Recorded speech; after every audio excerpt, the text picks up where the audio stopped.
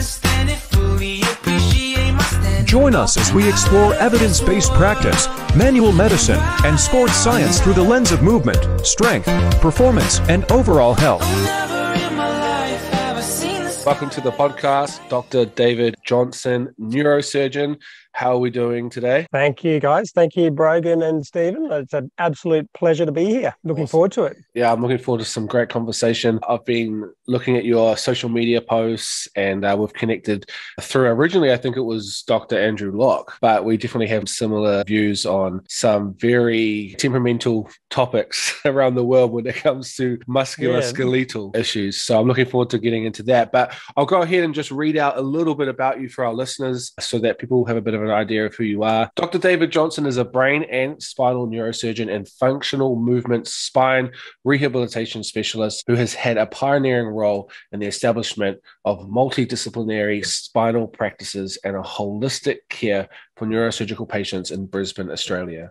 Dr. Johnson's interest in back pain led to the development of the Back Pain and Functional Movement Training Centre in 2015, which has become an integral part of his clinical practice and increasingly recognised as a centre of excellence for spine pain rehabilitation. Yes, he put a CrossFit box in a hospital. I did. The paradigm shift in Dr. Johnson's professional career evolved as he came to understand that the massive majority of treatments for spine-related pain and disability were purely symptom-focused and ignored causation. His program, NeuroHAB, is the only recognized program in the world that lays claim to purposely and progressively reversing the root cause disease of movement dysfunction that drives secondary back pain symptoms. Dr. Johnson prioritizes patient education around the 4 pillars of health, which he believes are quality nutrition, movement, sleep, and stress management. He believes that the modern medicine and governments must refocus on educating the general population about these 4 pillars of health. Once again, it's an absolute honor to have you on the podcast. Welcome, Dr. David Johnson. Very impressive. And also intro to the co-host, Dr. Stephen Redmon. Really, it's Redmon, and he is the Tony Stark of chiropractic. That's his nickname, and we're going with that every podcast. Anyway, we have many questions, Dr. David. Yeah, where do we start? There's so many stones to turn, isn't there? It really does feel like that. So hopefully you don't feel like we're just throwing questions at you, but me and Stephen definitely have some ideas on what we want to talk about. Your very kind intro there. Everything that you read out there to me sounds like just common sense.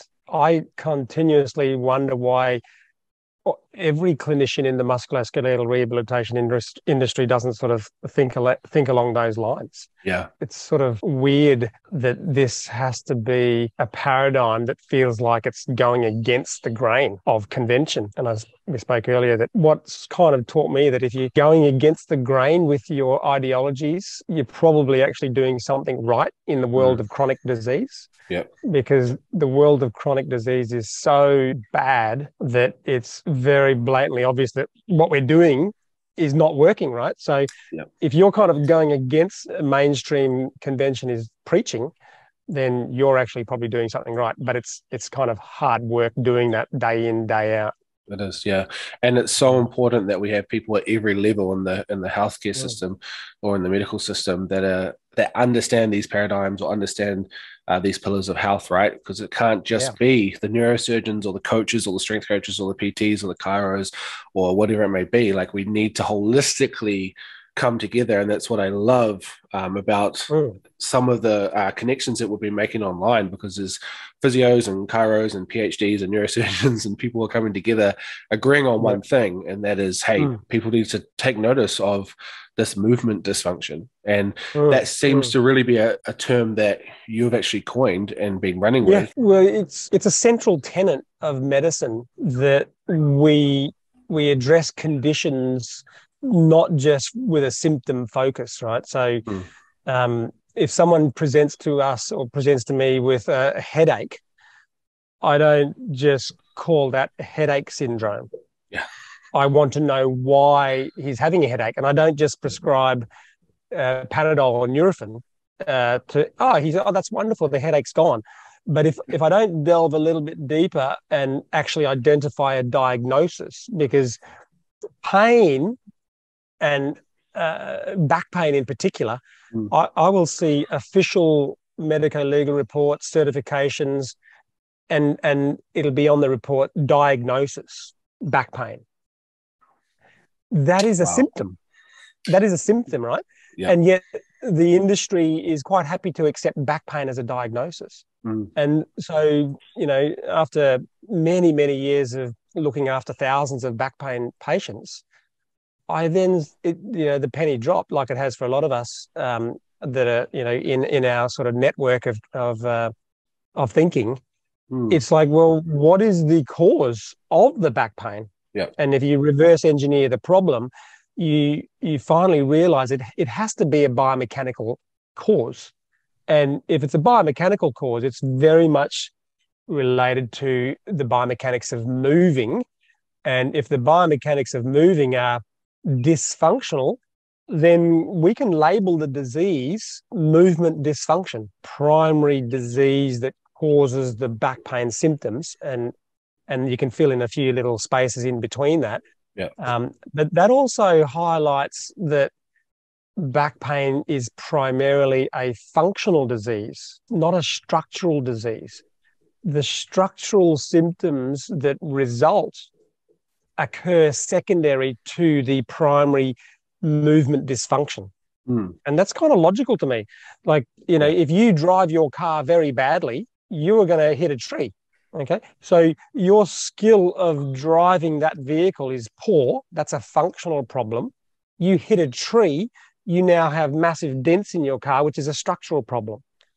Okay. But the industry is quite heavily focused and biased towards removing the dents from your car, but not improving the driving, you know, in the analogy of musculoskeletal pain and back pain in particular. So you have this framework, right, of what you operate from now in terms of how you treat your patients and educate your patients, and we'll get into that a little bit more. But how did you get into neuroscience, and then how did that move into the functional movement space that you're in? And in between that, where did CrossFit enter as well? So three things. Yeah, it's really serendipitous, but I mean, I'll take your listeners back a little bit. So over 30 years ago, started my medical training in 1991.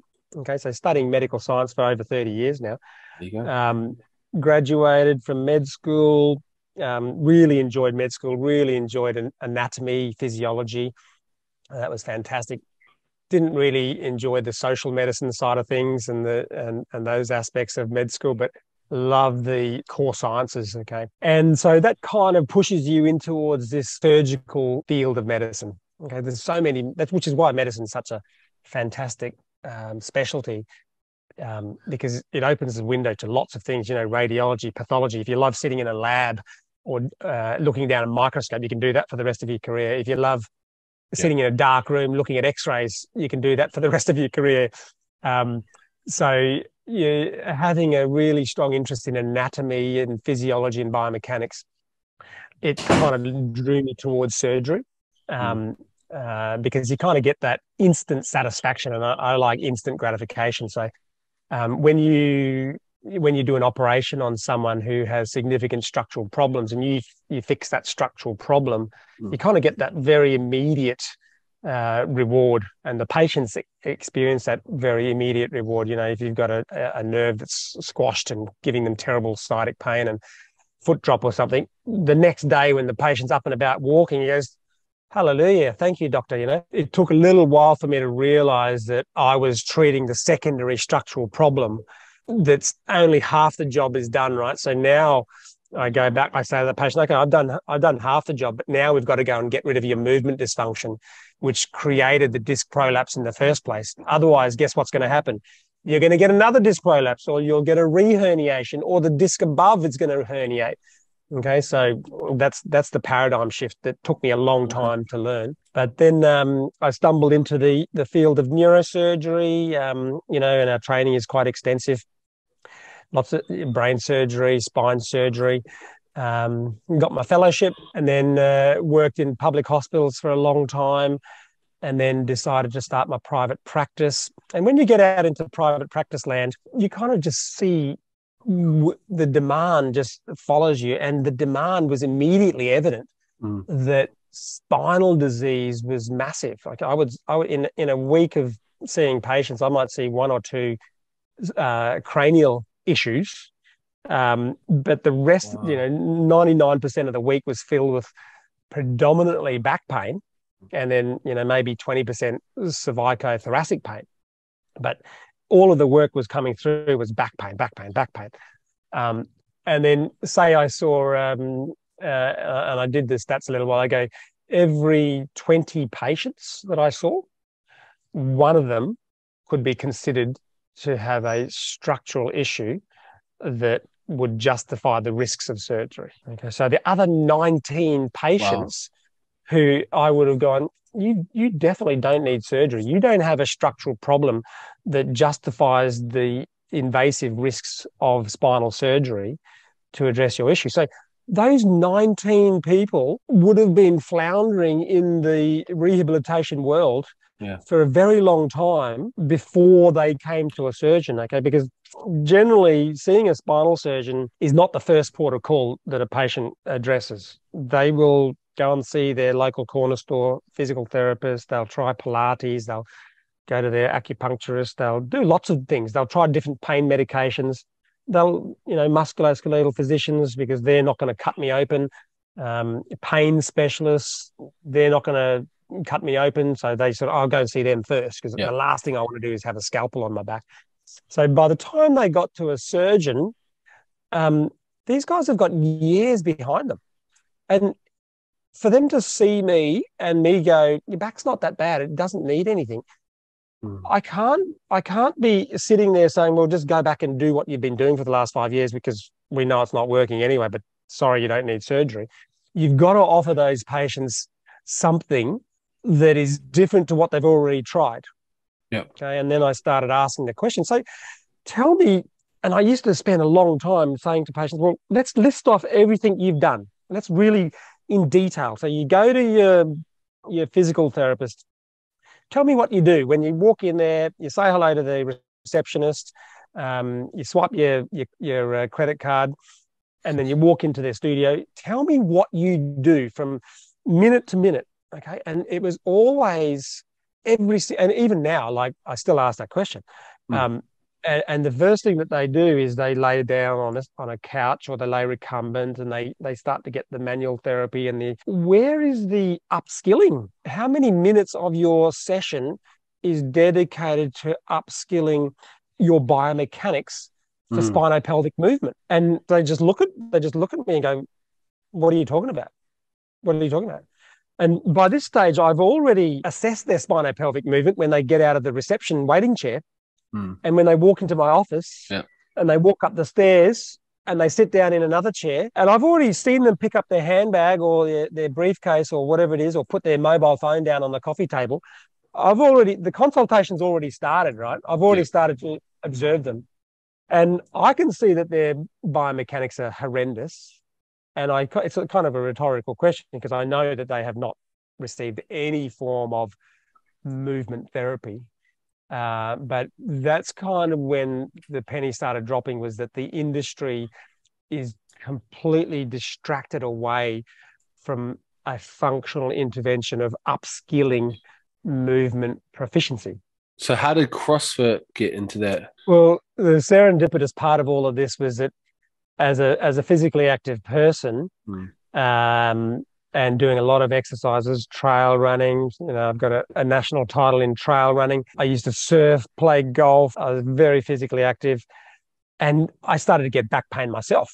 And then I serendipitously started doing Olympic weightlifting. Okay, so when I had my first Olympic weightlifting class, my coach gave me a broomstick and said, show me how you do an overhead squat.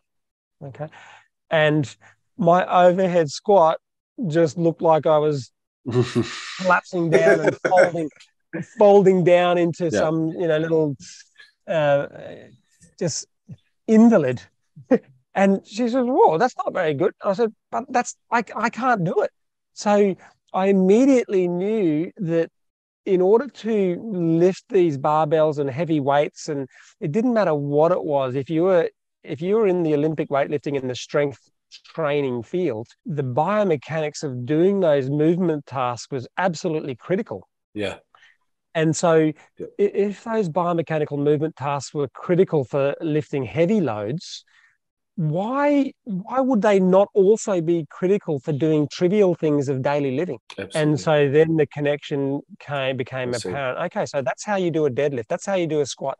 That's how you do an overhead squat. Those biomechanics, if I can train those biomechanics into my patients, even though they're just bending over to brush their teeth or empty the dishwasher, then I'm enhancing their functional movement skills. Yeah. And what does that result in? That results in a reduction of biomechanical stress on the spinal motion segments. If I reduce biomechanical stress, I reduce biological inflammation. If I reduce biological inflammation, I reduce the progressing accelerated structural deterioration of a joint, and I reduce pain and disability. That's how the concept of cause-based rehabilitation was derived, and that's how the term movement dysfunction has become central in my spine practice. And then I had to go to the lengths of bloody developing my own rehabilitation services, because I couldn't send anyone to a specialized rehab service that taught people how to move. So I often say to Stephen, I have friends and family asking me when I go to refer, I'm like, oh man, where do I send you? I don't know where to send them. And really, like, I started this journey because I remember my brother was seeing a personal trainer. I remember I was strength coaching him with the main movements. He was going to a chiro for adjustments, and he was seeing a physio. I remember thinking, man, like, to kind of just angle this to you for a second, Stephen, hearing what Dr. David was saying, how does that kind of jive with you being a chiropractor? Because, man, how important is it for you to be integrating that movement-based stuff beyond just the pain modulation? And I know you do, and that's why I'm asking you the question. How do you do it with such little time? Because I think McGill has 3 hours. I think I've heard Dr. David say he has 45 minutes on another podcast. And I know sometimes you probably, like, what are your thoughts on that, Stephen? So I want to first just acknowledge the fact that we are all three in completely different countries, and we all see the same deficits, which should be very eye-opening to people that, regardless of where you go in the world, you don't really get a functional approach to healthcare. And that's a huge detriment to society. And so going back to what Brogan was asking, I don't always have the most amount of time. My average visit is usually about 25 minutes. That's starting to become the most popular time frame that patients come in. So I was just talking to a patient, my last patient of the night tonight. They were asking, like, how do you see these movement dysfunction? I was like, because I see how you're moving when you walk in. I sit you down, I take you through some movements actively, passively. I do my interventions, and then I go check again. Because if I think I fixed something, but I didn't find out if I fixed it, I don't know that I fixed it. So my sessions always begin with movement, always end with movement. And when there is an actual injury, we have steps to take to upscale them, as you were mentioning. And I get so excited when I get to go to the next level. Sometimes the patient's right there with me and our brains are in sync. They're like, so when are we going to do? And I'm like, we're actually getting ready to do that right now. And then they get really excited because they were expecting to have to ask for it instead of knowing that their clinician is going to take them through the motions to help them get better. Yeah, Stephen, I think I'm so glad to hear that. Unfortunately, I think that your approach to chiropractic therapy is not the mainstream of the industry. Most patients that I've seen who have had chiropractic therapy, and a lot of them do, and it makes them feel better. But the chiropractor has just left out one important step as part of his overall management is talking to them about the importance of biomechanics. Yep. And I don't criticize any patient for seeking out symptom-based interventions. Okay, so if someone gets a massage, or if someone gets a deep tissue release, or if someone gets an adjustment and it makes them feel better, That's wonderful. That's great. That's just the same as me prescribing a high potency analgesic, right? Yep. Exactly. But you can't just stop there. That's the first page of the management. And if all of our physical therapists, it doesn't matter what background they have, osteopathy, chiropractic, exercise physiology, physiotherapy, if we just added that extra 15 minutes into the consultation and said, hey, what I've just done is a symptom-based intervention, but now we have to give you a cause-based intervention. Otherwise, I'm doing nothing more than band-aiding the problem. And it will come back. You'll be sore tomorrow. You'll be sore next week. And the biomechanics is fundamentally the most important factor that determines joint health. It's so profoundly obvious. Like, you don't need to do a randomized controlled trial to know the biomechanics. I mean, just go walk around for half an hour with your ankle turned inwards. Okay? Yeah. So, like, walk around for half an hour like a duck and tell me what your ankle's going to feel like in half an hour, because that's dysfunctional biomechanics. It's dysfunctional movement for your ankle. It's going to get massively inflamed. And it's just illogical to go, okay, I'll give you a Nurofen for that inflamed ankle and don't tell you to walk normally again. That's effectively what we're doing in the musculoskeletal industry, is we're just treating the symptoms and not telling people to walk normally again.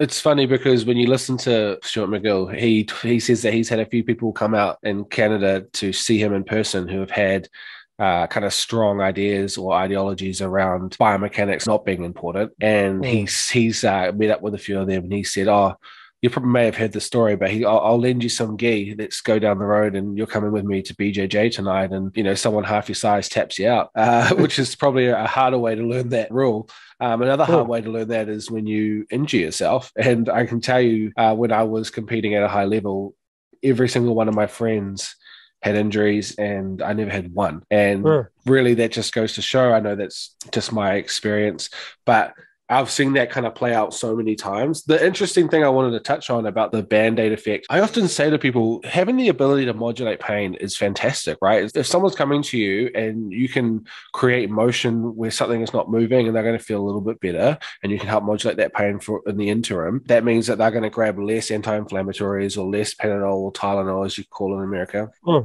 That is a good thing. But like you said, how do we carry on that progression? And we've had a few strength coaches on this podcast before, and we've even talked about the referral network between doctors and even strength coaches, because being able to refer to someone that understands biomechanic maybe outside of a clinical setting can be absolutely necessary. And I know Stephen spoke on that during that podcast. The thing is like you're saying, there are so many chiropractors out there that are not adding in the most important part, which is like, hey, how do we outwork this biomechanical issue? Which is very interesting, right? Because there's quite a bit of literature, obviously, on spinal manipulation and the modulation of pain, short-term increase in proprioception, range of motion, and even maximal voluntary contraction output, force output, which can have real cool implications for certain demographics of the population that may have injuries, may struggle with gait, etc. But it's all very short-term. So it's using that in the interim, and then it's being able to outwork a program. To have context, you need specificity, and to have a specific diagnosis, you need specificity of assessment. So being able to do that biomechanically is the piece that's left out in our education. When I was at chiro school, I did one biomechanics paper. It was fantastic because they introduced me to Punjabi and White, which is a really cornerstone biomechanical ideology and book. But it's very worrying that seems to be the recurring thing. And if you don't have an undergrad in exercise science or a master's in exercise science like Dr. Stephen, you are definitely missing that piece. And so the importance of communication to your patient, and then and also having a referral network, because obviously you've created this amazing system between CrossFit box and, as a neurosurgeon, the place that you're working, that relationship, you've got the synergy, which is fantastic. But in other parts of the world, America, Stephen's having the same problem, I'm having the same problem here in New Zealand. We need to build a greater network so that we can cross-refer. And this is leading me to your College of Clinicians. Absolutely. If you want to talk on that briefly. Well, that's right. I mean, just touching on the CrossFit, the clinical model that we practice by, and every disease needs a clinical model, right? What was happening is that patients would be coming in with pain and disability, they would be reacquiring movement proficiency. That would then remove their pain and disability, so they'd be just healthy people. But then it was like, where do I go from here? And then the next phase of that model is increasing capacity and athleticism.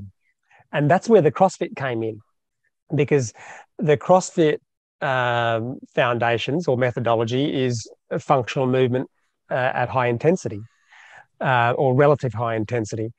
And so you would see these patients move along the spectrum: disabled, painful patient, healthy, and that's then cool. Athlete. That's very cool. Okay. And so that's the kind of athleticism that happens organically when you restore people's biomechanics. It's a physiological certainty. You know, just like when the Titanic was going to sink, it got that iceberg in the hull. It was a certainty that boat was going to sink. And the same with biomechanics. If I get them early enough when the body can still do the repair mechanisms, clearly, if it's a write-off, you're not going to repair the car, right? But if you get a patient early enough, you know, when they're in the early phases of their journey of back pain, they don't need any structural surgical intervention. You fix their biomechanics, their pain disappears. Where do I go from here, doc? Continue with your functional movement, add some load, add some speed, add some duration, add some variety of different functional movements. Now you're a bloody CrossFitter. Right? And now you're an athlete.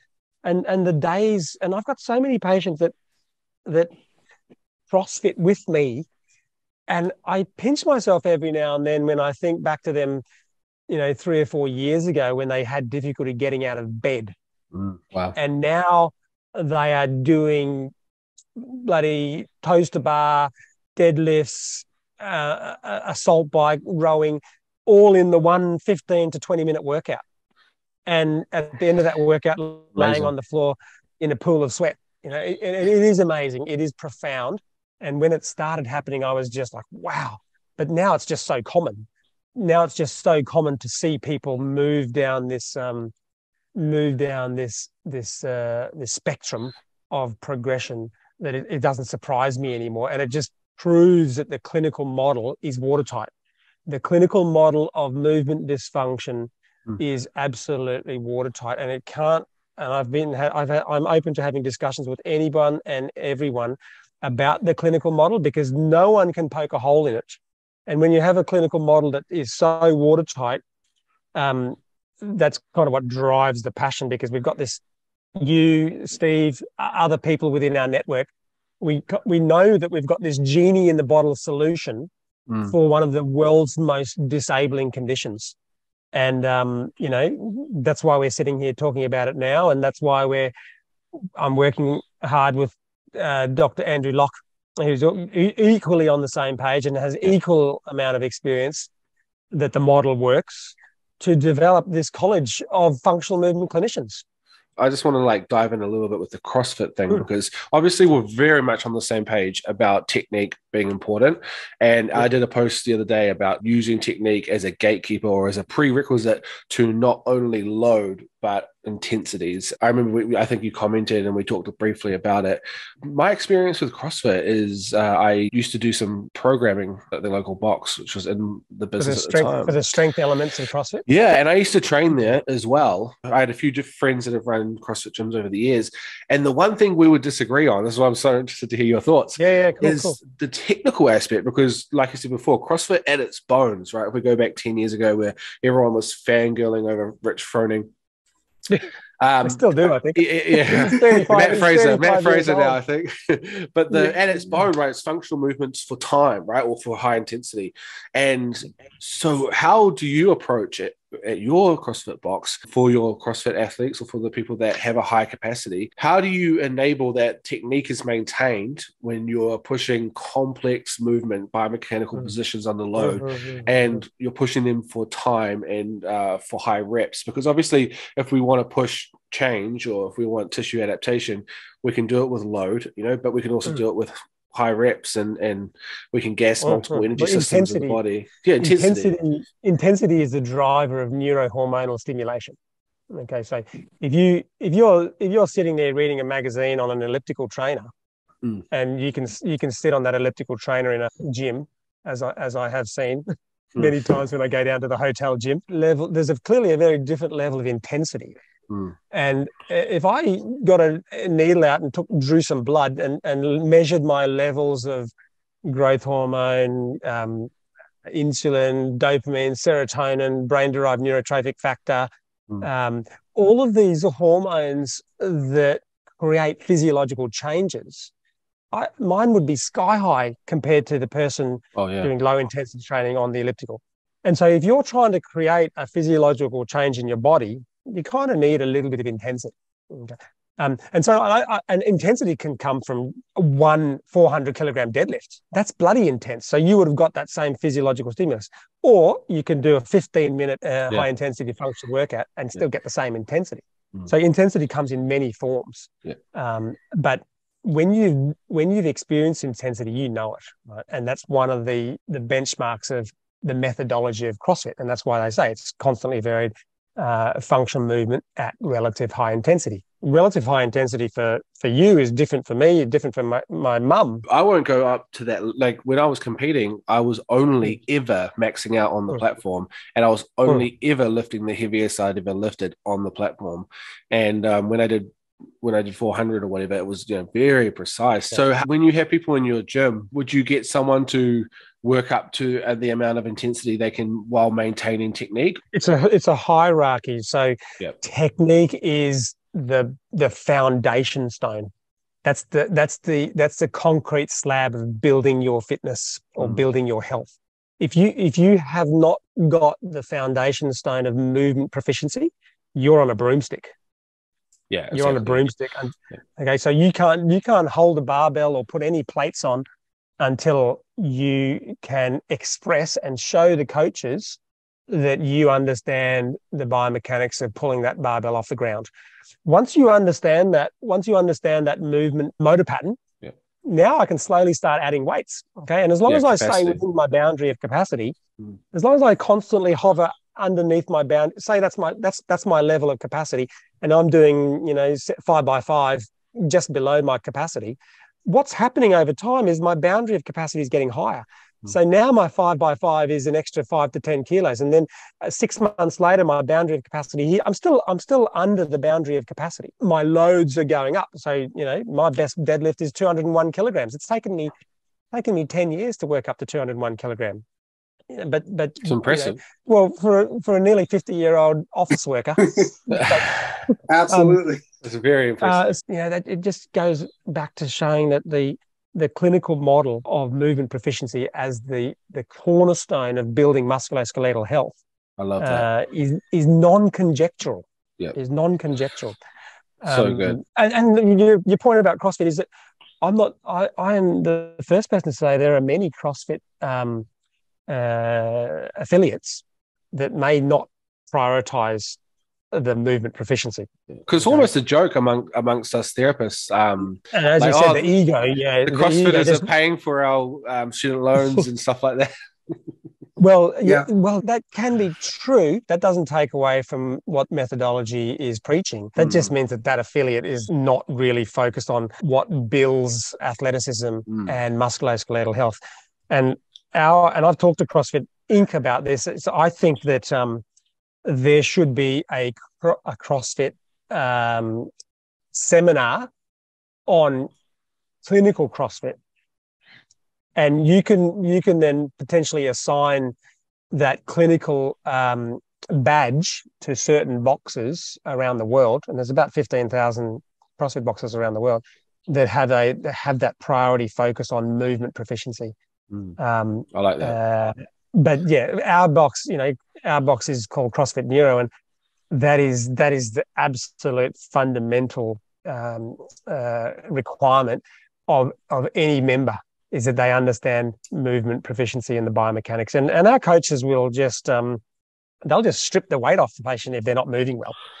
It's so good to hear that. But I was going to ask if your coaches are actually there regressing people, because I did CrossFit for a little bit, not long enough to say I was a CrossFitter.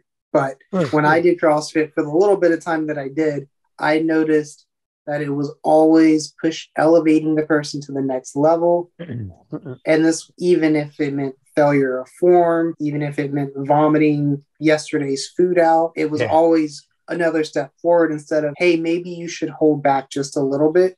Maybe we should scale you down just a little bit. Yeah. I don't know who came up with that term, regression to progression. You've got to have regressions that build that motor pattern, and then you progress. I mean, it's pretty logical. Maybe it's just the alpha, like you get a bunch of guys together with their tops off training and things just kind of like get out of hand. And then because the nature of it is to do things to time, immediately you're encouraged to get as many reps in by the end of this minute, or, like with Murph or Grace or whatever. And it's really refreshing to hear your approach to it, because I agree. What you're saying is CrossFit, and as it should be, is fantastic. I mean, you really can't beat it. The fundamental principles is insane. That's why they claim the fittest on earth, right? That's why they build Matt Fraser.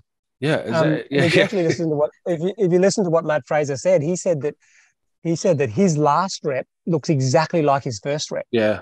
That is it. And that mindset and ideology of how you train is really what should be filtering down. But what I find is that what gets filtered down to the boxes is just that the competitive nature outweighs the technical prowess or the technical ability. It's really refreshing to hear what you're saying, and even for our listeners to hear, because I think some therapists might wince a little bit when they hear the word CrossFit still. That's definitely like that in New Zealand, the culture here. So it's really awesome to hear that your ideology around that is, hey, technique is the foundation and movement proficiency is absolutely important. And then you can build your intensity, or you can build the load, or you can push yourself, and you don't get to progress until you have shown adequate level of technique. The textbooks, the current musculoskeletal textbooks, and particularly spinal disease textbooks, there's not a single chapter that actually defines proficient spinopelvic movement. Okay, so like the teachers and the current day clinicians, they can't actually say to their patients, this is how you move. So issue. I think the college that we're developing, the College of Functional Movement Clinicians, is going to be comprised predominantly of people with calluses on their hands. Okay, it's going to be people who I've been grinding mine off. Exactly, and this is a good thing, because that's the requirement for you to be a member of our college.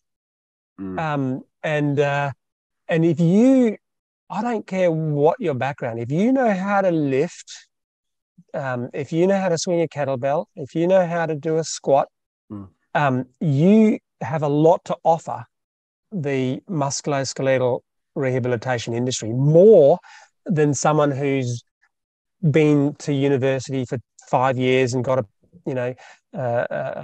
PhD or a member of some institute of musculoskeletal health, but hasn't got no glute muscles, has completely decrepit hamstrings, because that person who's got all the letters cannot teach someone to move well.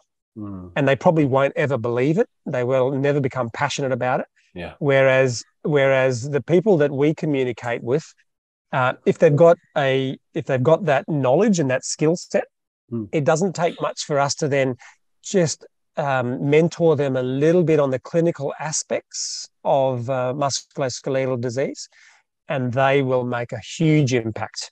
And that's what I'm almost every post I'm hashtagging College of Functional Movement Clinicians, because I want all of our subscribers and people that care to listen to what we've got to say to realize that that they have a skill set that is invaluable to the epidemic of back pain. It's invaluable. And we need to collaborate. We need to make the College of Functional Movement Clinicians a very powerful organization through that very collaboration. Okay, just me and Andrew Locke doing it is not going to do anything. But if you, me, Stephen, everyone, all the people who understand movement around the world collaborate, and we create this college, and we wear that sticker, we put that sticker on our studios as a badge of honor. We understand movement. organically it's going to be profoundly successful because the community will talk about the results. Okay. Yeah. And at the end of the day, results speak way more than how many degrees you've got. Yeah. Okay. And the community will talk from grassroots level. They'll talk amongst themselves and, hey, you need to go and see this guy who's a movement clinician. I know you've been seeing the physio who manages the wallabies or whatever, but you need to see a movement clinician. And they'll look up the website. Where's the nearest movement clinician to me? And the website will have that, and they will seek you out. So have you found many other medical doctors with this similar mindset? I know you're only the second one that I found. The other one I found is Chris Rayner out of Canada. I'm not sure if you're familiar with him. I should touch base with him. I'm going to write his name down. Chris. Oh, I can. Yeah. Let me just share my screen and I can. Raynor. Hold on one moment. Yeah, I'm pretty sure it's Rayner. Is he in Canada, is he? Yes, sir. Do you see that on your screen now? Yeah, he's fantastic, this guy. Wonderful. Yeah, orthopedic surgeon. Wonderful. Stable knees. Stable knees. So he's a knee surgeon, is he? He's big on the knees, but he's big on the knees, yeah. I've heard him. He's done some really good collabs. I've heard he's got a podcast. Yeah, so to answer your question, there's not too many. There's not too many clinicians. They're too busy, treating the symptoms. I mean, we did a collab recently, which was fantastic, and I felt like we got to kind of push a little bit of your ideas out there onto social media, and we had like a lot of people sharing and learning about the 4 pillars of health. But one thing, I was listening to one of your lectures in preparation for that collab, because I was really trying to digest your content and your thought process around everything so that I could represent it best I could on that infographic we did. Yeah, thank you for that. That was wonderful, yeah. And one thing that I really liked, and we ended up putting on the infographic, was how you differentiate between exercise and functional movement under load. Could you talk about that a little more? Functional movement has its own sort of characteristics and definitions, and movement proficiency has its own definitions that I use. So you can do a functional movement poorly. Okay, so it doesn't mean that. So say a front squat, okay, or a back squat. That's a functional movement because it meets the criteria of multi-joint movement, core to extremity, wide range of motion, inherently powerful. The most efficient way to move large loads, long distances quickly. Okay. They're also natural movements. Okay, a baby will do a beautiful squat. They're natural. They're hardwired into our DNA. Yep. So those are the characteristics that kind of drive that define a functional movement. So you can list them out, and we just listed out a few. I'm sure there's a couple that I left out. So that's one element. Okay, so the second element is what defines movement proficiency for the lumbopelvic spine. And I've synthesized that down. I don't know if you've seen any of my posts that try to synthesize that down on social media, but it really boils down to these rules, right? Hip-centric rotation, neutral spine maintenance and awareness, posterior kinetic chain powered movement, unloaded knee positions, and proficiency limited range of motion. Okay, so there's 5.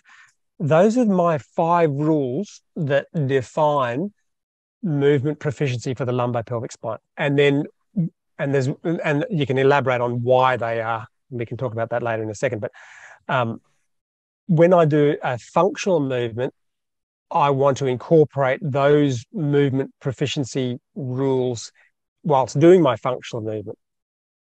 And over time, if I have that as my default movement pattern, my musculoskeletal tissues, my joints, my cartilages, my joint capsules, my muscles, my tendons, my ligaments all become healthier. And so that is the pillar of health in regards to musculoskeletal health, is quality movement. And movement proficiency and functional movement defines the quality movement pillar. If I don't do functional movements, just say, for instance, I just do bicep curls. Nothing wrong with doing bicep curls, right? If you want to get super strong muscles, it's super strong biceps, right? But that by definition wouldn't meet the criteria of being a functional movement. Yeah, single joint. And so to build musculoskeletal health, where you're incorporating the whole body into the tasks, will build much greater musculoskeletal health globally. There's more bang for your buck, right? Yeah, when you do things in life, you're kind of doing functional movements. When I empty the dishwasher, when I pick the laundry basket up, when I'm opening up a filing cabinet, just think about everything you do in daily. When I get out of this chair, that's a multi-joint functional movement. Okay, so why not do it biomechanically proficiently as well, to then create that musculoskeletal health pillar? Does that make sense? It absolutely makes sense. Like you were saying, right? You at the start of the podcast, and you said it before as well. This stuff seems like common sense, so logical. Yet we have people on social media ripping into us from time to time, especially some of the more popular channels, such as Dr. Aaron from Squat U, who are preaching these good movement patterns and technique as a very important aspect of exercise. I think the critics are scared because they don't understand it. Like, how would you respond to those parts of the medical community and manual medicine community that so strongly claim that technique is not really that important because we can adapt to anything over time if we needed to? You can say, well, these are the biomechanical and scientific principles behind why you're wrong and why I'm right. Or you can turn around and say, how bad is chronic musculoskeletal disease in our society now? Okay. And then we know the answer to that. It's one of the leading causes of disability on the planet. It's ubiquitous. It's a growing epidemic. Right? So you guys have been preaching that biomechanics is not important, that technique is not important, that intralumbar flexion is okay for a long time. Okay. And when I go out into the shopping center and I see people moving, I am not seeing them moving well. Not at all. So clearly society is not moving well, and we have this epidemic. So you want to just keep that paradigm, that failing paradigm going, and just seeing a growing epidemic. So that's one way to say, well, look at the numbers, mate. It's terrible. They would say that through the 90s, like McGill's ideologies became very popular and people have been scared into moving and told to stay rigid. And rather than helping people create confidence through their kinesio awareness and movement, they're being restricted and told to stay stiff. Obviously, they take our position and they'll strawman it and turn it into something that they can easily break down. But they often talk about that. I sent you a video even prior to this podcast where a very popular person in the industry that's known for his ideologies around non-specific lower back pain was talking about lifting heavy weight with a loose belly, with a loose back, not worrying about being stiff, not worrying about creating any abdominal pressure. There's literally what you can hear. He's on YouTube saying this. He's on multiple studies trying to prove time and time and time again that McGill's wrong, really at the bottom of it. And at the bottom of it, he's trying to prove that it's been negative, that ideology. So I suppose like many of them would argue that it hasn't all been one way. Most of the community do have no attention to proficient moving. So like people are already doing that. You could almost say that people who are telling people to not worry about having a rounded back when they lift, for example, that's what people do now. Like, so you've got what you wanted, right? You've got what you wanted. Exactly right. Okay, so you could say, yes, your message has got out there. The community does move terribly, and look at the result. So they're kind of like they're shooting themselves in the feet when they say this, because look at just next time you go out, just look at how someone get something off the bottom shelf of in a shopping. Well, people have mall. no pelvic control. Like, I mean, everything is, people just push everything into the lower back, and you just see people don't even know how to use their hips or how to hinge. You know, there's just so many like biomechanical issues, and you can even just see it if you watch someone walk, and it's really sad that there are keys and strategies to help these people, but the fact is that the information is not getting to the user, and that dysfunction between the information and them is, I suppose, what we're all trying to clear up. It's very difficult. It's kind of, these guys are they're so fixated on intra-lumbar flexion being okay. It kind of reflects that they do not understand stability as well. Because one of the other arguments that they put forward is, look at this person, this powerlifter who's about to break the world record, or they'll show someone lifting some enormous weight with a rounded back. Yeah. Okay. Because that person is at threshold. That person is at threshold. Okay.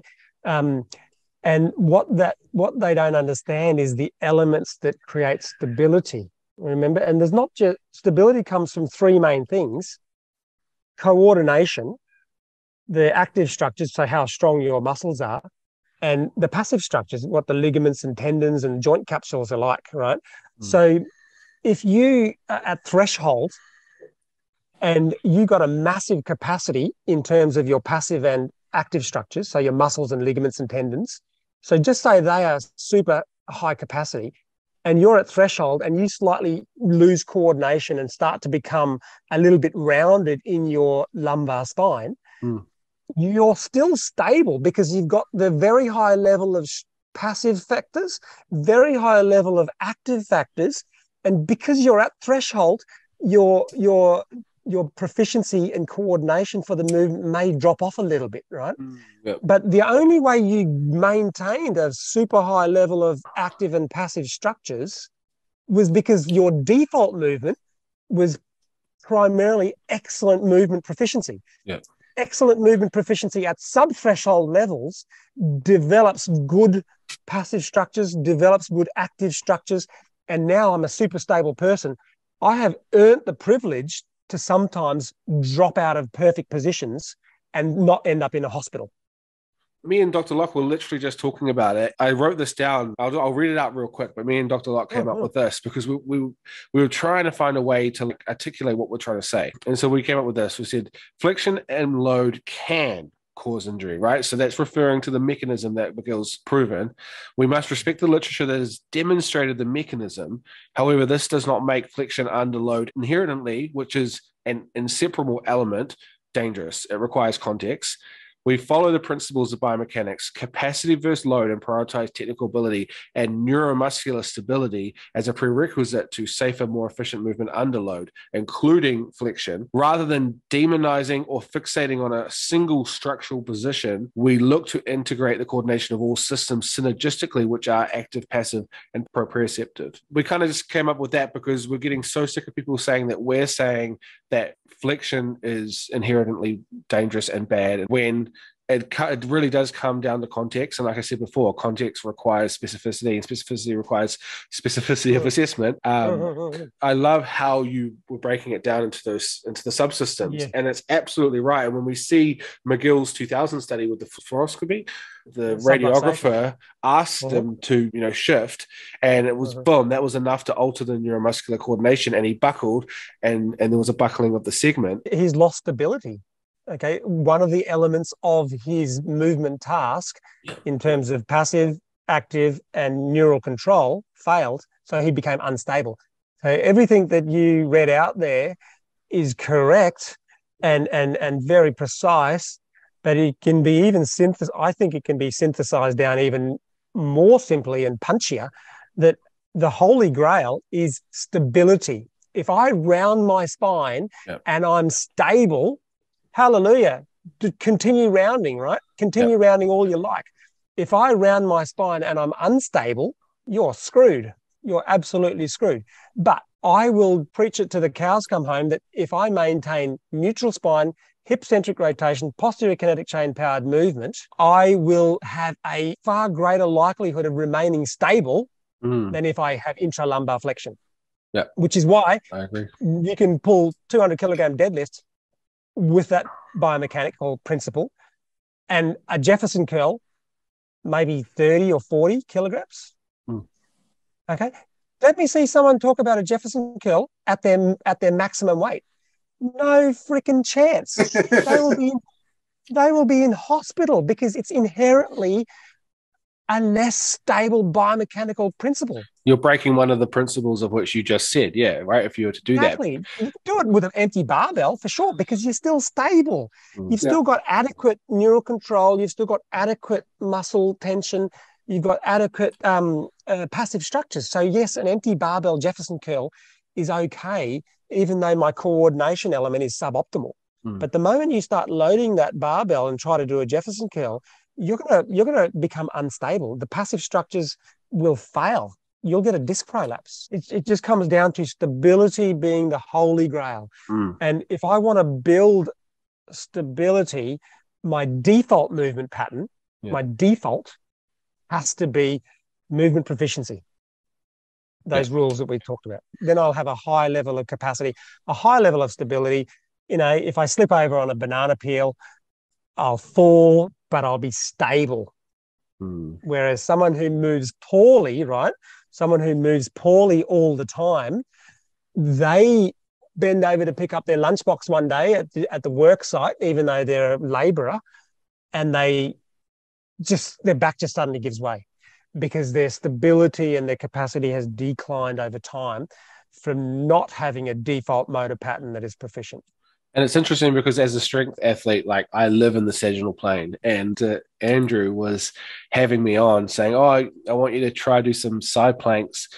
And I said, oh yeah, I do side planks. Like I do McGill stuff. I've done that for a long time. You know, when I warm up, I make sure I do that. And he's like, no. I want you to do some like once you're in your side plank position, I want you to do some abduction, some hip abduction on top of that. He's like, good luck, you know. And he knew very well what was going to happen, and it happened. I put my leg up and I crumbled like a house of cards, even though I can squat 400 kgs. So it's like I haven't spent time in that position when I should.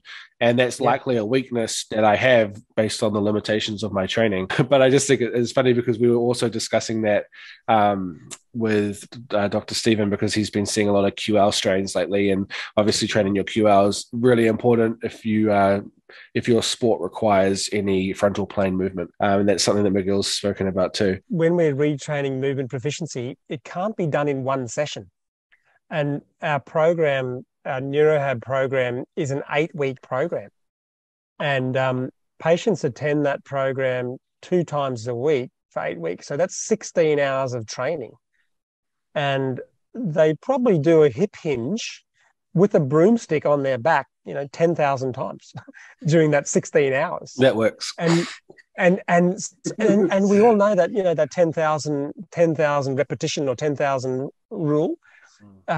If you were going to learn how to hit a golf ball with a golf coach, you're going to stand there in the driving range, and the golf coach is going to stand opposite you and watch you and show you and correct you and cue you and adjust the position of your elbow, your grip, your stance, your body position, and you're going to just swing at golf balls. And when you go to a golf range, how many balls are in a bucket? Do they give you 5? Do they give you 10? No, you buy them in buckets of 80 or 100, and then you go back there the next weekend and the next weekend and the next weekend, and that's why our program is called NeuroHAB. It's rehabilitation of the nervous system motor patterns. We steered away from it being a muscular rehabilitation because that's kind of a dime a dozen, right? There's lots of exercise physiologists and people making you fitter and stronger, but in terms of retraining motor patterns, that hence the term NeuroHAB, because that's what we're focusing on. And I will see a patient do a 1-hour class of NeuroHAB. It might be their second week or their third week. And in the corner of our center, we've got a little drinking fountain. Okay. And they just done an hour of NeuroHAB, and then they walk over and get a drink, and they bend over with intralumbar flexion. Okay, so I immediately know, and the coaches are watching, they know that person has not established default motor patterns for movement proficiency. Okay, But at the end of 8 weeks, when it's been hammered home and they've practiced it with all sorts of different stimuli, all sorts of different durations, all sorts of different speeds, all sorts of different ranges of motion with carrying or not carrying implements, the motor pattern starts to entrench. Okay. So when at the end of the program, when the patients go to pick up their car keys or their handbag or their towel, the motor pattern is automatic and they do it beautifully. Now we've fixed the problem, but it doesn't happen overnight. And that's why you cannot retrain a motor pattern in a short time frame. That's why we've tested it over the years, and 8 weeks, 2 times a week seems to be that sweet spot. Okay. And it's no different. If I said to you, Brogan, I want you to juggle 3 ping pong balls and I want you to do it for at least a minute or 30 seconds.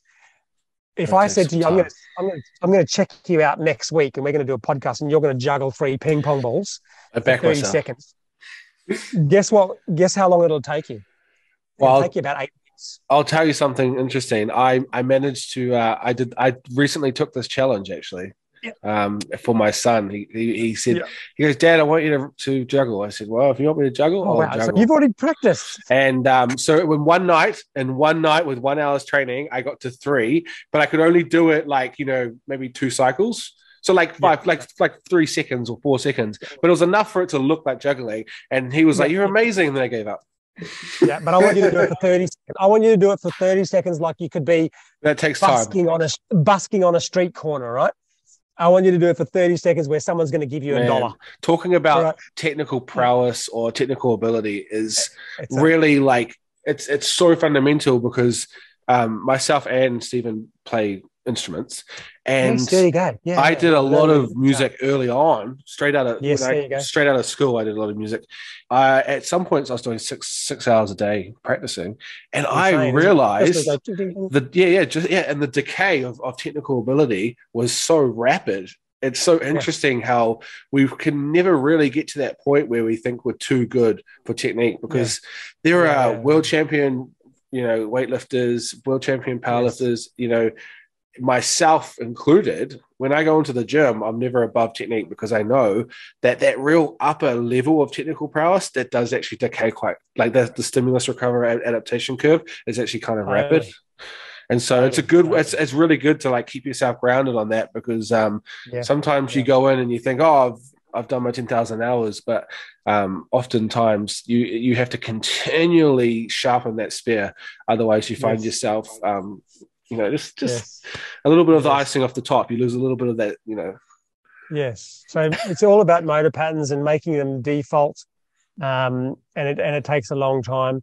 And the other thing in terms of your proprioception term there, we know that people who have bad, unhealthy backs, they lose their multifidus muscle. Stephen, are you familiar with the multifidus muscle? Yeah, that's a really important intersegmental stabilizer for the spine. Actually, coordinates movement throughout other muscles. I can't believe proprioception. It's actually super dense with perceptive sensory input, but it helps coordinate movement of the actual back. Yeah, you can feel yourself hitting that nice, stable, neutral position. And that's the multifidus kind of telling you that, right? And we do sometimes get some patients who we're just hammering home neutral spine, hip hinge, bending. But if I MRI scan them and their multifidus is gone, it's fatty atrophy. Yeah, it's very hard for them to be aware that they're even in the neutral position. And so that can become a real challenge. And the reason why the multifidus is atrophied, because they haven't been moving well for years. The coordination has been lost, right? Of course, if you're not moving well and activating the multifidus during your bending positions, of course the multifidus is going to atrophy. And the big muscles, the bigger erector spinae muscles, they will take over the movement. And so that synergistic dominance just means the big muscles get bigger and the very small control muscles get smaller. And now you're stuffed. Now you're really in trouble. And so there is a recent development and technological device called the Reactivate. Yes, I've seen you post about that. Yep. Functional. It's the first functional neurostimulating device for back pain in the world. And it's absolutely very exciting because the success rates of that system, that neurostimulation of multifidus, further highlights how correct we are. Yep. Okay.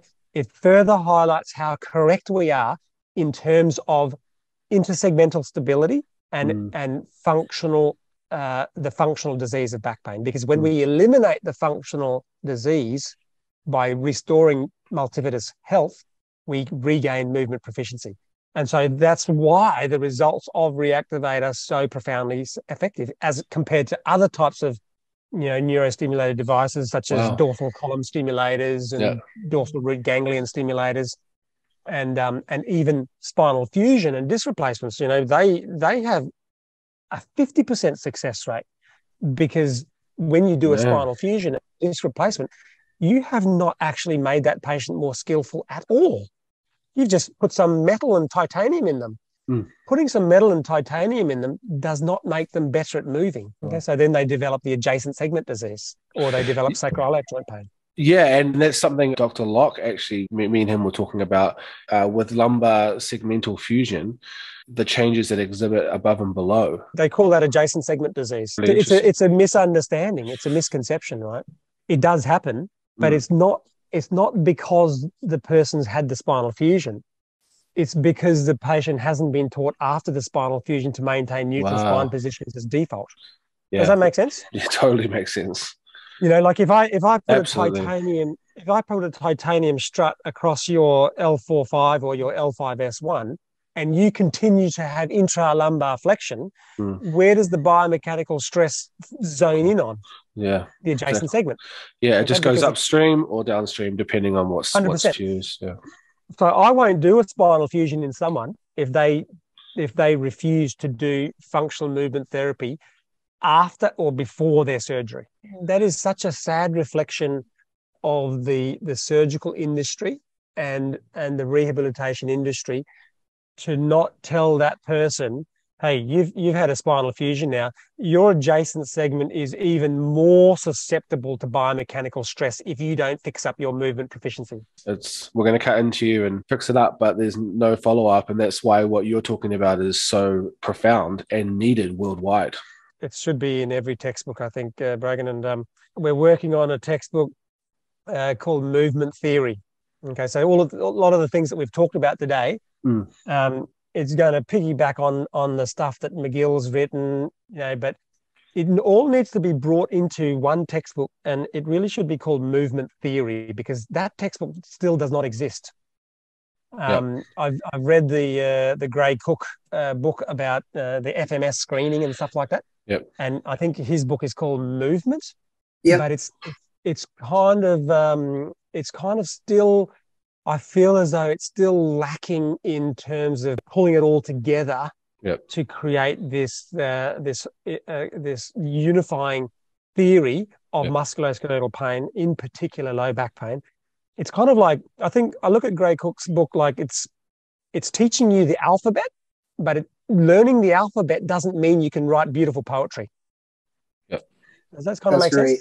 Yeah, makes sense. And really what's important is being able to take those pieces of the alphabet and put them together and be very skillful with applying those individual puzzle pieces into the global problem. And that's where we're still lacking in that textbook. And when I get time, we're just adding a paragraph, adding a chapter at a time.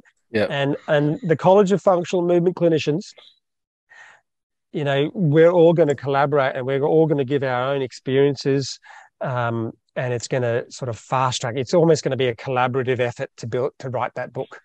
Yeah, no, whatever me and Stephen can do, by all means, let us know. This will be the first of its kind in terms of the college, and I think we should really focus on just having one college.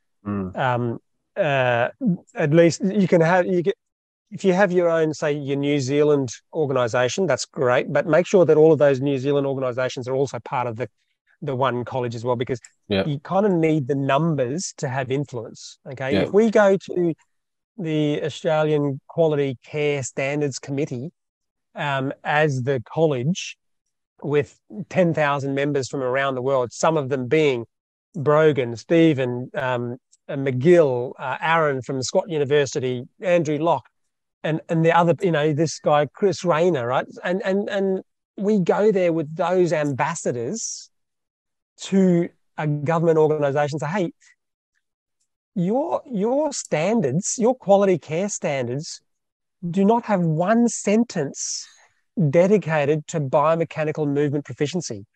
Do you realize that back pain is the leading cause of disability in the country and the leading cause of economic burden in the country?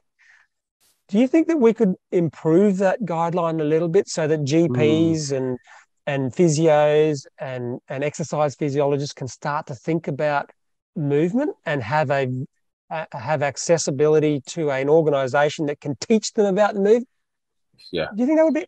And if you've got 10,000 people all saying the same thing, they will actually start to listen.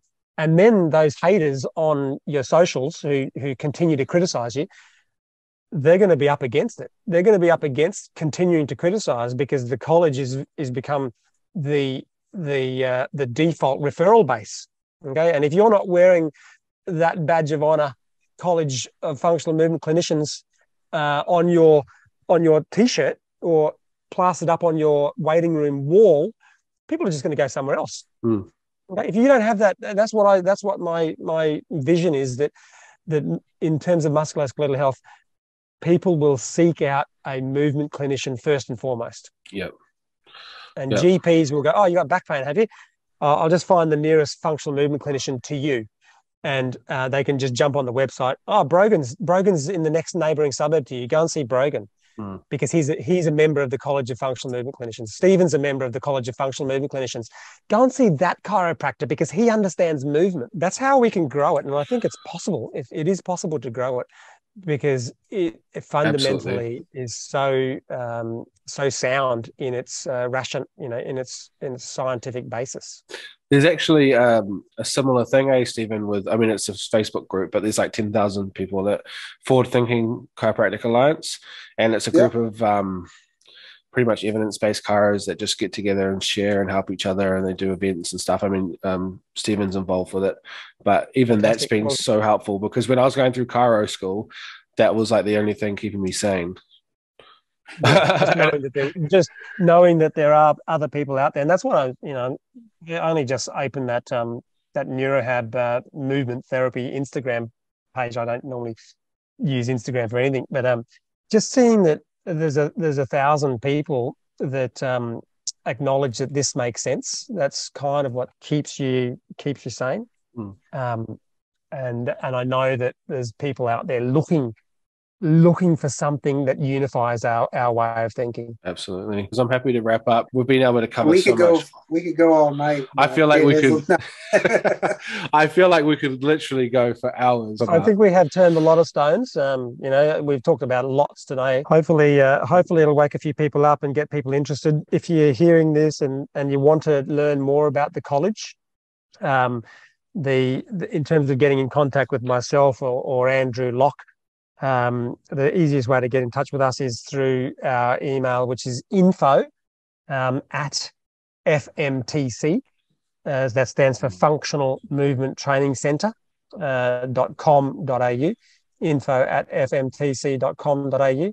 Cool. I'll put that up. And we will have the college. I'll tell you where we're up to with the college. We're building the website.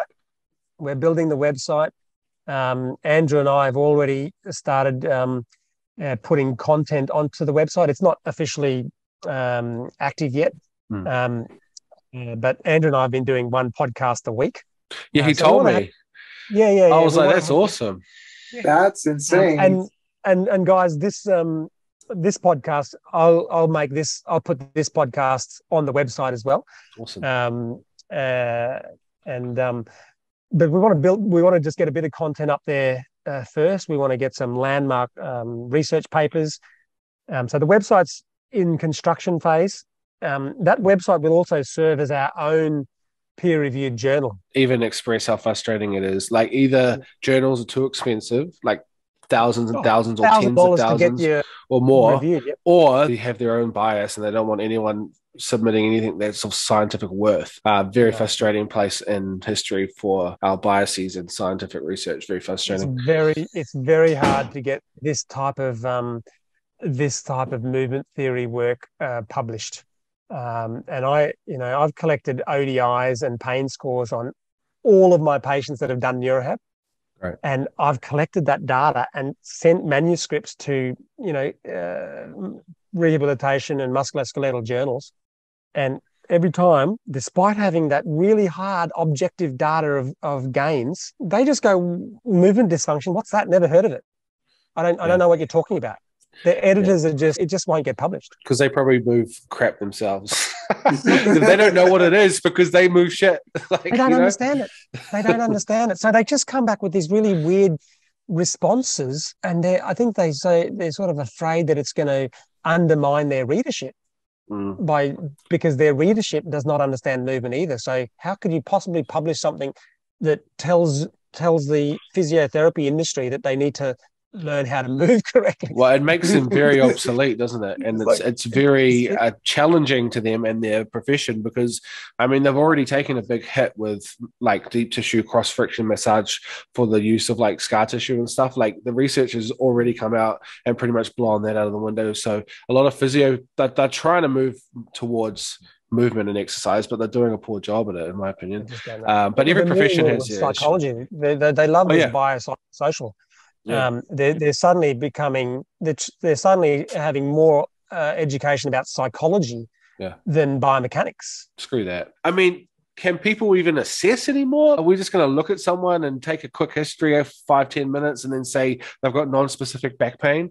It just seems like an absolute cop-out. When there are people that can do it, how can you say it's not possible? When I know so many doctors, physios, chiros, and people around that understand how to do proper specific assessments and find proper diagnosis, especially with lower back issues, how can they say it doesn't exist? But they carry on with their own little echo chamber and they just talk, and they get the same thing back. And anyone that challenges them gets blocked. Anyone that challenges them gets called an idiot and pushed away, And so it's very difficult online right now to find common ground with people. It's very difficult to even have a respectful conversation. If you disagree with someone, they're immediately attacking you, and just all because you disagree over the fact that, hey, I think I agree with McGill and you don't. And then all of a sudden they're threatening your life. Sometimes it gets really, really bad, really, really bad. And it's very disappointing to see that, because I feel like as medical professionals, we should be able to come together, remain positive. We can challenge each other, but we can do it in a way that's positive. Have open discussions and debates. One of the organizers, one of the directors of the Institute of Musculoskeletal Health in New South Wales, they run an annual seminar. I think it's called Overtreatment or something like that. And I wanted to speak at the event and have open discourse and be subject to questions. And they wouldn't let me speak. They wouldn't let me speak. It's crazy. They do not want to allow us to have any airtime, because the moment we have a bit of airtime, the things that we're claiming are so profoundly simple, fundamental, and logical that everyone just agrees. That makes sense. Absolutely. Myself, Aaron, and Andrew were about to release a paper, and some of the things we're talking about in there, just in the discussion even, and talking and bringing in a couple of other papers and talking about those as well. It does seem like common sense. Why are we trying to fight this when it seems like it really is common sense? But we've gotten to this point where people are so focused on the psychosocial that we've forgotten the bio. I think Stephen put it really well one time on the podcast, talking about all of these new grads, they come out, they graduate, and they're looking for like a messiah, looking for someone to lead them, and they fall astray when they find these people on social media that are kind of leading them down a route that's so psychosocial and give them the ability. They might have 50,000 subscribers on their Instagram or YouTube or whatever, but those 50,000 subscribers, they're all kind of looking for someone to validate why they can't fix someone up. Yeah. Right. And if you tell someone the reason your patients are not getting better is because they've got a psychological problem, that makes you feel good. Okay, that removes your you can't do anything for that. Exactly. It's not my fault that I'm a crap therapist. It's the patient's fault that they're not getting better because they've got depression or they've got anxiety, or it removes the level of accountability from the industry. And it's just like, wow, are you that content to be so underperforming in your career for your whole entire life that you can't fix someone's back pain? And you're happy to blame it on them. People are just so set in their bias and so set in their ways and not willing to concede. And it's funny because I try to keep myself as open as possible to new research. And there was something that came across my Facebook the other day, and it was about central nervous system fatigue. And I had it wrong for a long time. There's a lot of new research out on central nervous fatigue, believe it or not. And so I read the literature and I changed my mind. And now me and Aaron are writing a blog about it so that other people can learn about the new research and how central nervous fatigue and how quickly it dissipates compared to what we were taught in the last 20, 30 years. So being able to change your mind is not a weakness. Get all your manuscripts together and we're working hard. And they will be peer reviewed. We'll select our peer reviewing committee. And we'll give feedback, but it'll get published. It'll get published where it's more widely available and able to be accessed by private health organisations, private insurers, public health departments. That's how we're going to be able to bring about change. These guys who have been in charge, they've been doing it for too long. They've had their turn. They've failed miserably. It is really time for them to step aside and let people who understand biomechanics have a go. We know that we're going to start to make a difference because we already are independently. That's not enough to solve the epidemic. We need to collaborate. No, it's been a fantastic podcast. Thank you so much once again for coming on and gracing us with your time. We really appreciate it. I've definitely learned a lot. Like I said, we could go on and on and on. Thanks for waiting up, Stephen. I really appreciate talking to you guys. I am absolutely positive we're going to have a lot more interactions in future and hopefully in person as well. Yeah. Let's do some workshops together here in Brisbane or in NZ. Yep. Can't wait. We need you to come over and teach us in New Zealand. We need it. No, okay, thank you very much. We appreciate it. Yes, thank you so much. Have a great rest of your day. Thanks, guys. See you later. Join us as we explore evidence-based practice, manual medicine, and sports science through the lens of movement, strength, performance, and overall health.